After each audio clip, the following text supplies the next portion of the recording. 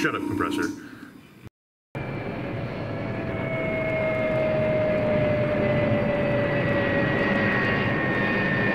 Off with 4 at 1-8, over.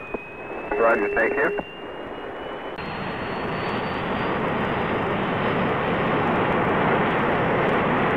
Hey everyone, Matt here with Duke's Models, and welcome to the next installment in the Tamiya 1/48 scale F-4B Phantom build series. Now, our last time out, we had a lot of fun getting the stripy stripes done down here on the heat shielding, yay,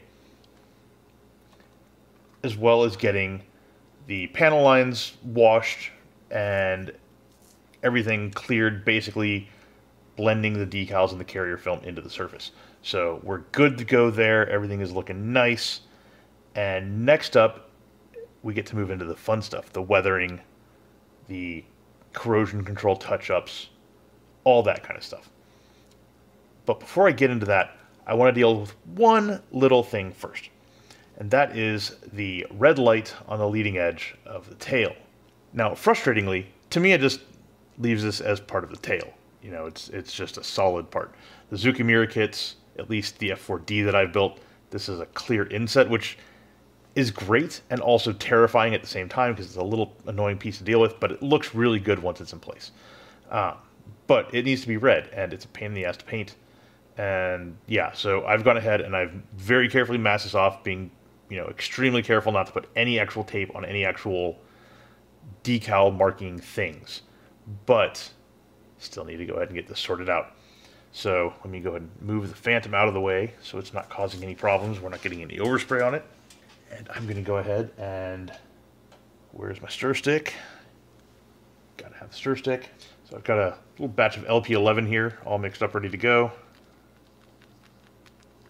It's just Tamiya LP11 silver with a little bit of Mr. Leveling Thinner in it.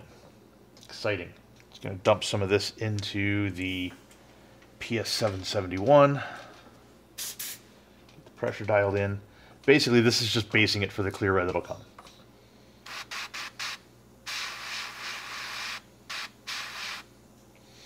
In the past, I've been tempted to do this kind of thing with, like, you know, super vibrant chromes and things like that, but I've just kind of learned it's not really necessary. It's almost overkill. So just a good old silver. We'll let that sit and come back with clear red. And that should get us where we need to be. All right, next up, it's time to get that lens hit with some... Jesus, the fucking timing of that thing. Every time I hit record, compressor's like, gotta talk, gotta fucking say words. Thanks a lot, shithead. All right. Anyway, where was I? Yeah, so now that the LP11 is down, it's time to go ahead and hit that lens with some Tamiya X27 clear red.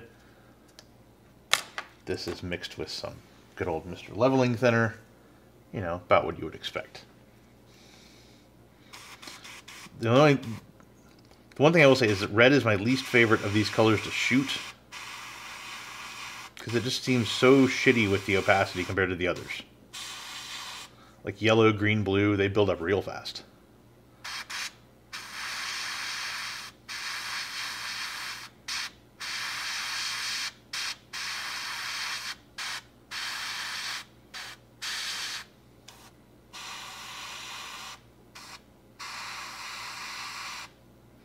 For some reason the red seems just a bit more resistant to things. So we're going to give it a minute, let it dry, then hit it again. Maybe hit it like 1,000 times.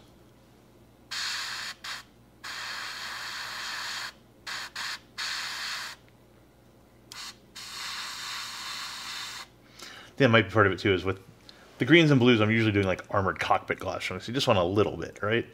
And the clear for these lenses, no, you want it to be red. You don't want it to be orange. You don't want it to be like, you know, pale red. So it's supposed to look like a brake light, basically.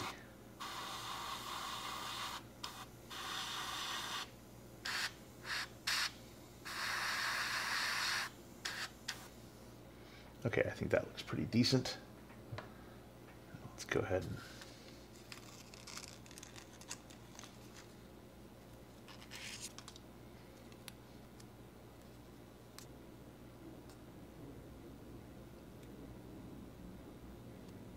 there we have it. Clear red bullshit. Again, I think it looks okay. I think it would look better as a clear part, but, you know, we're working with what we're working with here, right? Okay. So with that, we can now move on to doing some actual touch-up work. Sweet. Okay, so now that the clear red is taken care of, it's time to put the tail aside and move on to touch-ups across the overall aircraft. Now these are going to apply to the top and to the bottom, to the white and all that good shit, and also to the underside of the wingtips that you can see here on the edges. I've got some really cool reference photos that show these things just roached to fuck, and so that'll be fun to play with for sure. So here's the deal though. This is gray. This is the gray that I used to paint most of it, MRP 98. Different MRP 98s are slightly different in and of themselves, so there's that to contend with. But at the same time, I don't want to just put a bunch of the same paint on it, because that's kind of boring. So what I'm planning to do, because this is light gold gray, well, believe it or not, there's a color called dark gold gray. It's actually what is used on the cockpits, this tone. So a little bit darker, still that sort of warm tone though, so it'd be good for building up just a little bit of contrast in areas. And there are some areas on reference photos, you know, right up here around the nose and whatnot, where you can definitely see darker touch-up paints being used. Also, honestly, on the white, you know, I think this actually played nicely. So we've got these two fuckers to play with. I'm also going to bring in some whites just to do some different touch-ups on the bottom, because the bottom is its own white, etc. The other cool thing, well, aside from more grays, these are guns versions of the MRP colors, but the same ones, so light gold gray, dark gold gray. I've got some Tamiya LP34 that I can also bring into play. This is kind of their take-ish on light gold gray, essentially. Close. And so, you know, that can be another fun factor to bring in. I'm not going to use the SMS one, because that's the one I used on Eagly. And to be honest, it is just so much lighter, and I kind of want to avoid something that is significantly lighter. So, yeah, just kind of stuff to grunge it up. But the really fun thing, the one I'm looking really forward to, is using some yellow zinc chromate. This is Guns 352. I love this stuff. I need to obviously, you know, mix it up and all that shit, but it's a really, really fun color, and you don't see it much on the upper surfaces. I don't know why that's the case, but there are plenty of reference photos that show it on the underside, you know, particularly like on the, it hasn't lifted up right now. It's hard to get this thing back into the cradle here, but on the underside of the, you know, forward edge of the wings, you see it pretty commonly on there. You see it on the upturned wingtips, etc.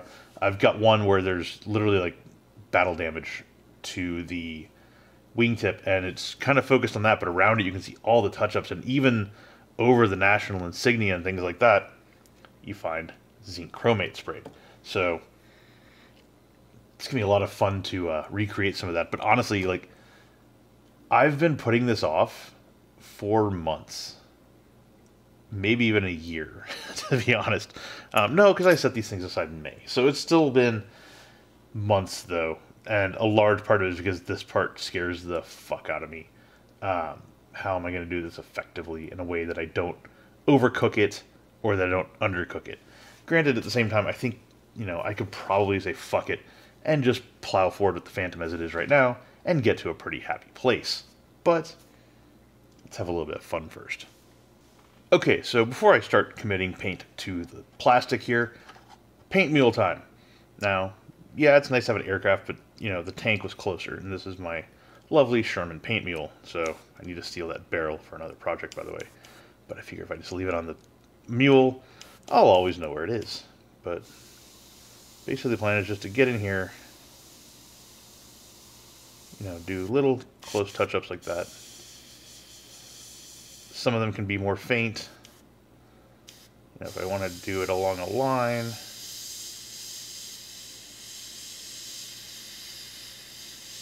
something like that. So yeah, basically I'm heading in that direction. Okay, I think I can go ahead and start putting shit onto the plastic here. So I'm going to start out kind of up in the top region here, there are some areas where weird shit happened to some of the paint, and I think some of it just kind of, I don't know, I didn't cover as well. Maybe the various clears kind of cooked it off a little bit, but there are definitely some areas where I can have a bit of a restoration. So,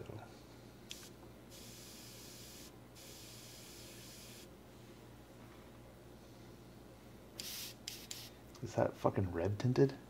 All right, let me flush the airbrush again real fast. I think I might have a little bit of red still stuck in here causing problems.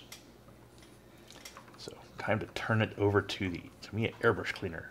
Just really blow the fuck out of it. Okay, we're gonna try that shit again.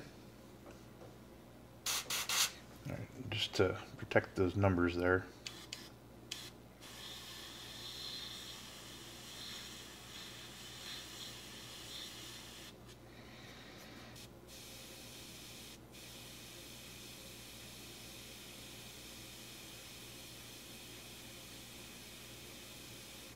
Fuck.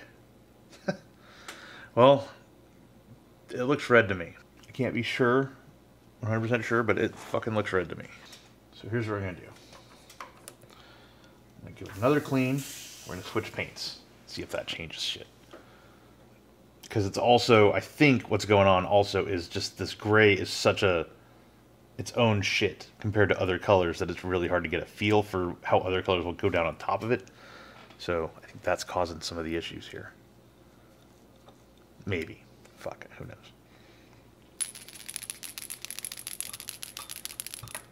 Okay, so I've got the airbrush cleaned out. I think I've got everything sorted, and it's time to go ahead and get doing some touch-ups. And right now this is just the light gold gray. There's nothing fancy going on. But there are a few areas where it's like, you know, some shit went sideways, and so I want to kind of clean it up just a little bit. So that's what I'm doing here. Just trying to lay some groundwork for what's going to come. I have decided I think I need a few areas where it needs to be a little bit of lightening, but you know, nothing significant. So mainly just to get a little bit of extra contrast out of things, right?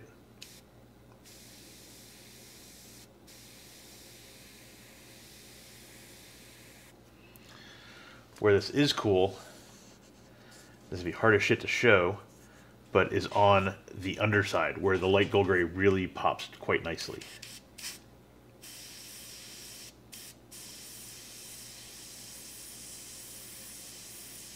I think it works exceptionally well as a touch-up. Will that keep it in focus? Maybe? We'll see.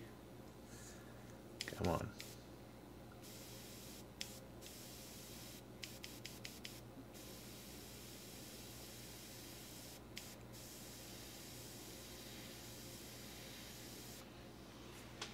Basically just trying to get some extra shit on here.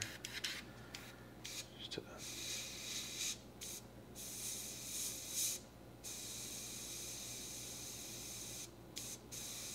Sorry, I'm trying to balance the getting the airbrush close with getting this on camera, because this is just like just a hair's breadth too far back. I love how this shit sprays perfectly, then I turn the camera on. It's like, it's not gonna work. What is the deal with that?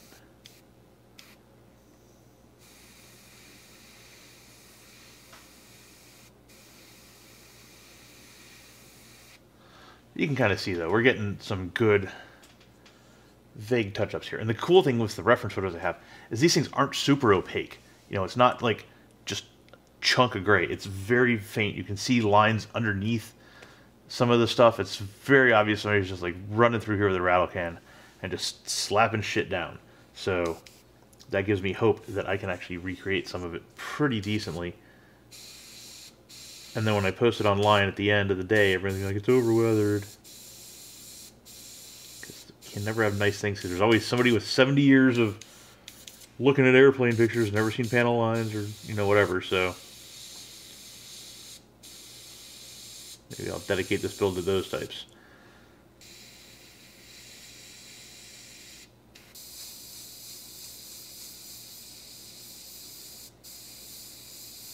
I think that's a fair amount of single color touch-ups there. Yeah, I think at this point I'm pretty close to just saying fuck it, flip it over, And then when I start mixing other colors in, that's when I can come back and really go to town with the upper surfaces.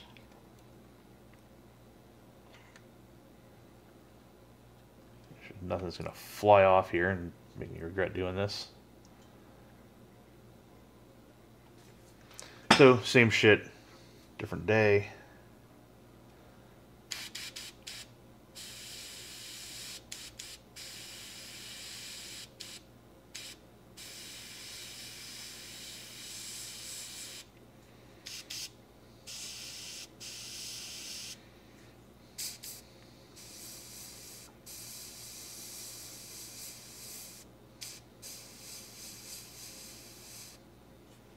So you kind of get the idea as this is moving around, sort of what to expect.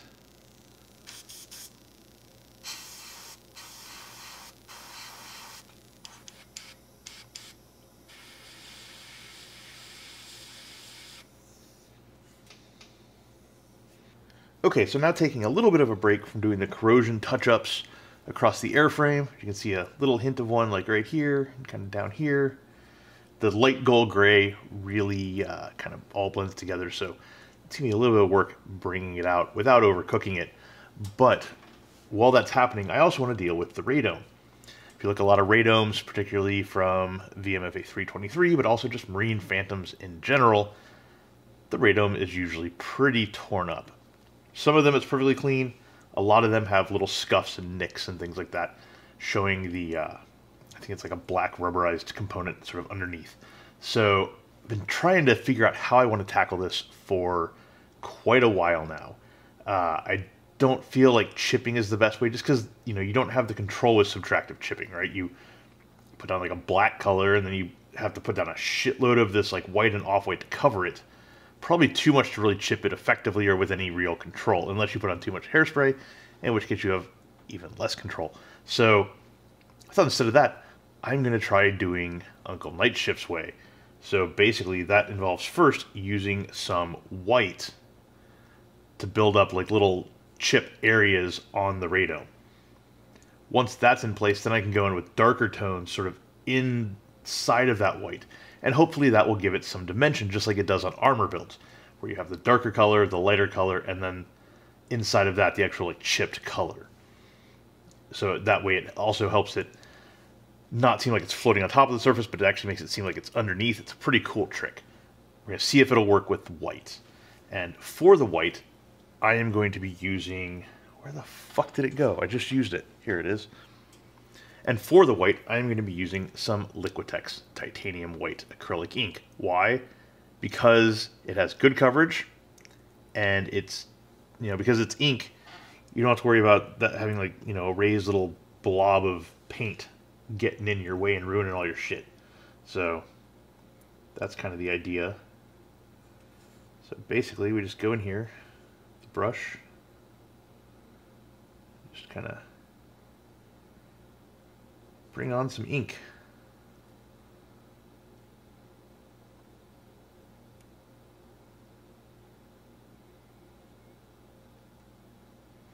Again, because it's ink, we don't have to be terribly picky about where it goes. This thing is supposed to look splotchy anyway, so yay. I think right there's a great spot because we've already got some kind of shit going on.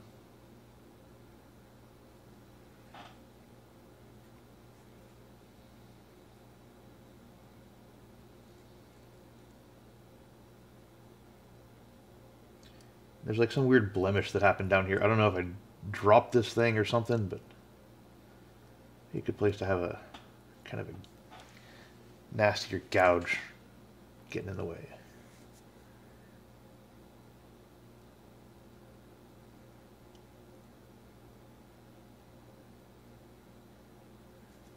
And some of these won't even actually end up getting chips on them. They'll just be their own sort of little bonus variations.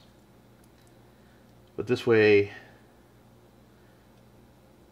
again, this gives you more control than subtractive chipping does. It also avoids the feathered edge thing that you get with an airbrush, which is great for something like corrosion touch-ups, which were usually applied with, you know, at this point in the game, applied with a spray can. The stuff happening up here on the radome is not that. So whatever I can do to give it a little bit more, then I will.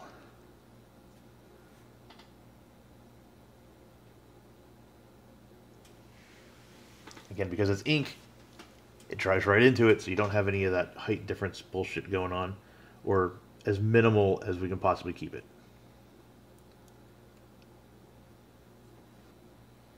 So this is a good example right here of what we're talking about. That scuffed up looking bullshit going on up there on the radome. I want to get some of that happening, so we're going to work on it. I'm also now curious. No, well, I was thinking maybe if I take the brush and get in here and do other shit, but no, man, that's playing with fire at that point. I just want to.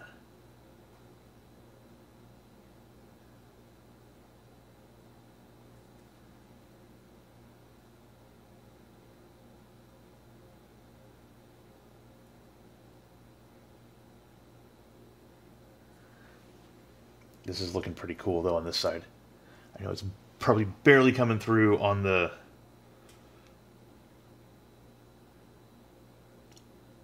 camera, on the video, but I think I might actually have something working here, which is pretty neat.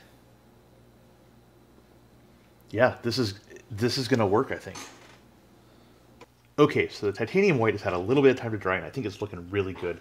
I really hope it, you know, can be seen effectively here with the camera. It's really tough to tell on my monitor because it's very glary. It really likes to say, hey, here's all the fucking highlights. But now, before I go really dark, like a dark chipping color, I'm going to go in with some Liquitex Neutral Gray 5. Again, sticking with the inks, because they don't really penalize you for thickness. And all that I'm doing here, so I've already touched in a little bit, but I'm just adding very slight amounts inside of the white.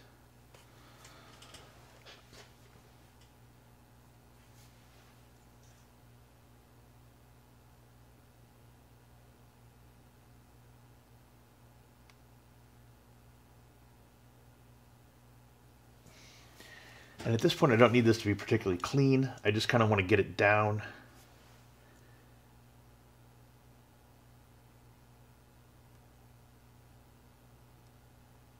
And again, inside of the white. And I think that is actually going to fucking work. Holy shit. Going with the gray because if you look at the reference photos, at least the ones I'm looking at, this is hardly like a uniform thing going on with the chipping on the radome.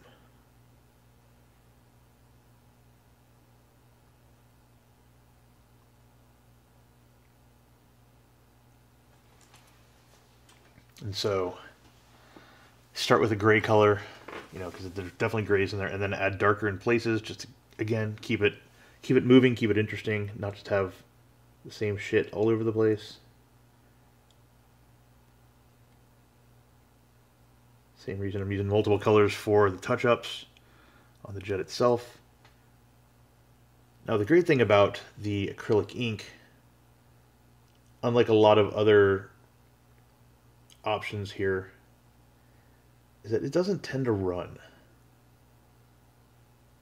Not really, at least.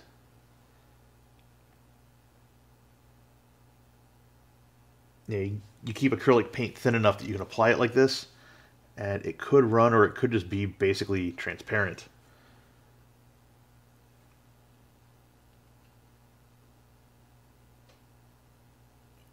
Or you keep it thick, and then it has, you know, it has a z-axis at that point. It has height, which creates other problems. Whereas this is, you know, as thin as you can possibly get. It's ink. So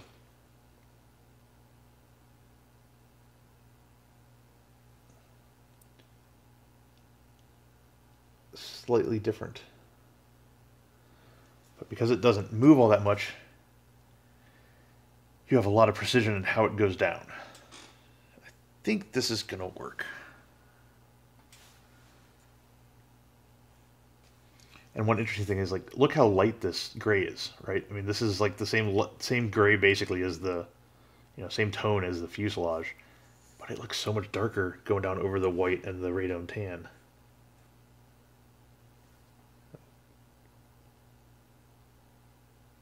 It's a good lesson learned lately with the OV-10 Bronco for sure.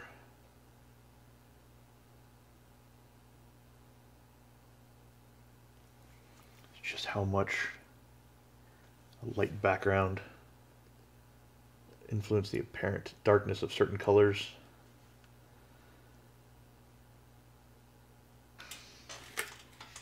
Okay, so after the initial work with the titanium white and the neutral gray, here is how the radome is looking. Now we still got a ways to go. I think in some ways it's a bit too orderly. I need to figure that out a bit. I think oils are going to play a role in blending some of this stuff together. But, just for setting the scene, I think we're in a pretty good place. Okay, for the next step in how this is going to go, I'm mixing some neutral gray, some black, the label's gone, sorry, black, literally just a drop of black, and a drop of transparent burnt umber. Now what this produces, instead of the gray that we were working with before, which is, you can see what it looks like now that it's had a chance to dry out, we've got more of like a dirty, warm brown gray thing. Next layer in scuffing up, essentially. Now this will help us kind of further define and provide a bit more variety to these scuffs.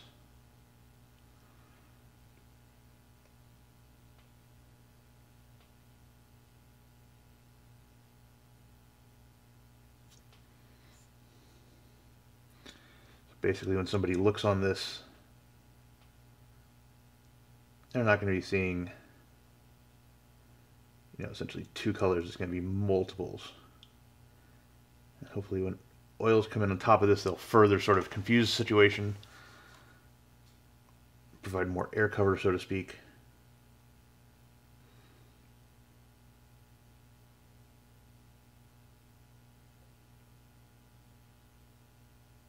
So basically, this is kind of the idea. Just very slowly go in and kind of boost these a bit. We're going to keep shifting colors and whatnot too to keep it all lively and fun.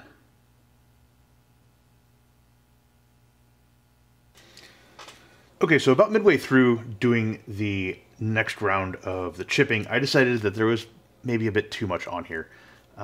Just going back and looking at references, and I think I kind of both slightly overdid it, but also did that human thing of trying to be random and ended up having things looking a bit too orderly and a bit too spaced out. So fortunately, inks are super easy to remove. You just get some, at least what's called in the US here, Formula 409. It's a cleaning solution. Good for cleaning carpets and shit like that, but also good for removing inks from paint without really dislodging any of the rest of it.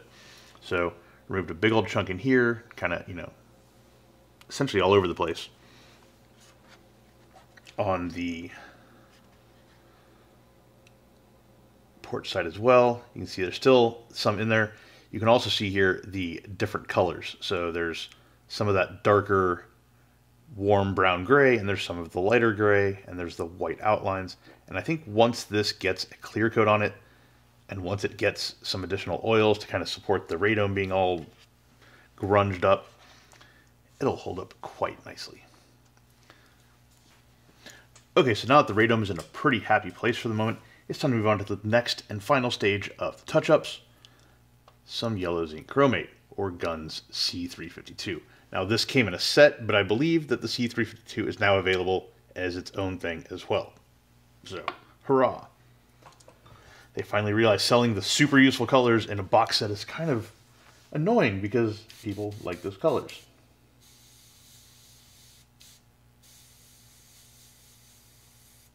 So this is something that I saw on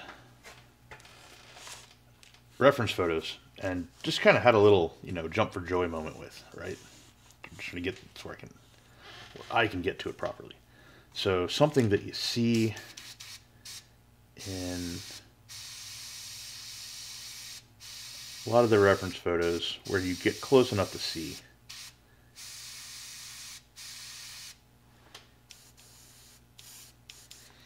is the use of zinc chromate kind of over other touch-ups.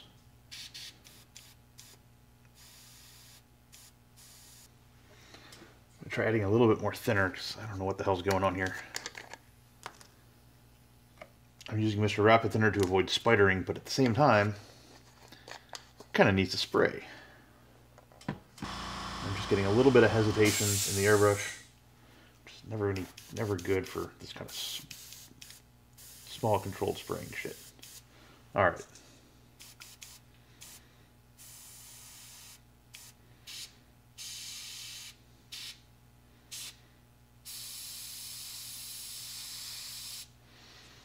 No, it's not over everything. It's just over a couple of different details. Small things here and there.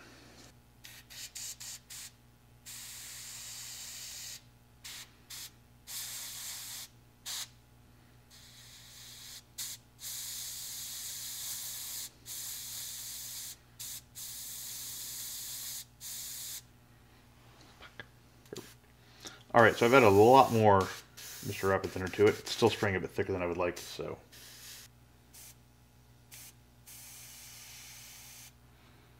There we go, I like that.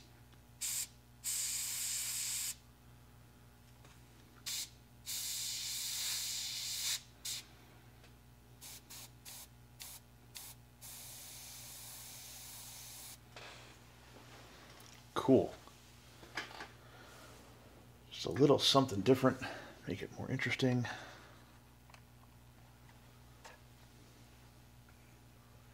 I want to flip this guy over, but the tape that I've got holding the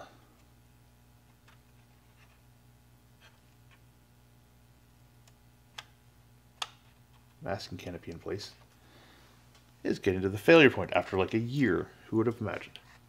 All right.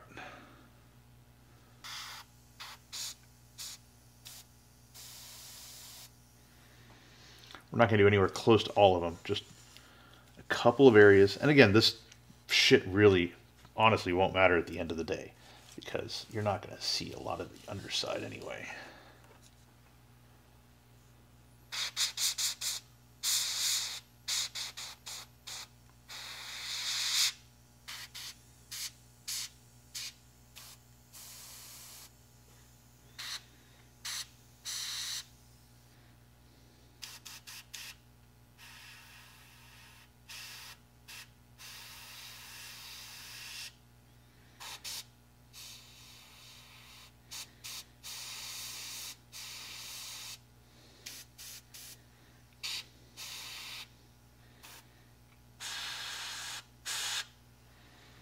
Okay, so there we've got some various bits of chromate scattered around. And with that, I think I'm ready to call the touch-ups pretty much wrapped up, along with the